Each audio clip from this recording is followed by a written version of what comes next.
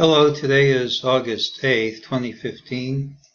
I'm Jeff Tennant. My last call said I was looking for a rally to the target price of 2091.48, most likely by early Monday. Early Monday has not come yet, and I'm sticking with the call. During the day, the MEJT system said this rally was a false move and that prices would not move for keeps until it retraced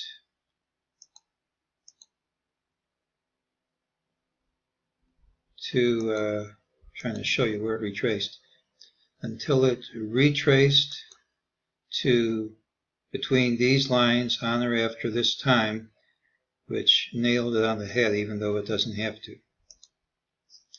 We had a gap down, made a series of lower lows, couldn't hold any of them, and couldn't even hold yesterday's low. Absent an immediate move under today's low, under yesterday's low, that's pretty positive action and should lead to a rally. We still have a demarked signal to go long, a buy on the 30-minute chart. This line here is an old TDST line, which is support. Don't forget that the stop is based on the closing prices, so we never got stopped out. Here is the trend line I showed Thursday night. We enlarge this.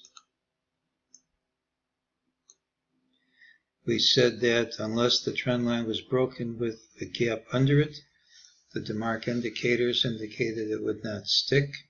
So far it hasn't stuck.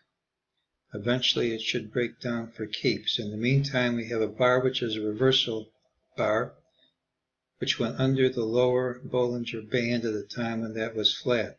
Now it might not stay flat after tomorrow's trade, but if we have the rally I'm expecting, it probably will, and if so, it usually leads to a challenge of the upper band, which is quite a good move up. So, as long as these lows hold early as I expect them to, I'm looking for a rally tomorrow for 2091.48 to print, most likely early in the day. And if that should happen, the rally could have some legs, even though I think ultimately the market's heading much lower. And that is today's call.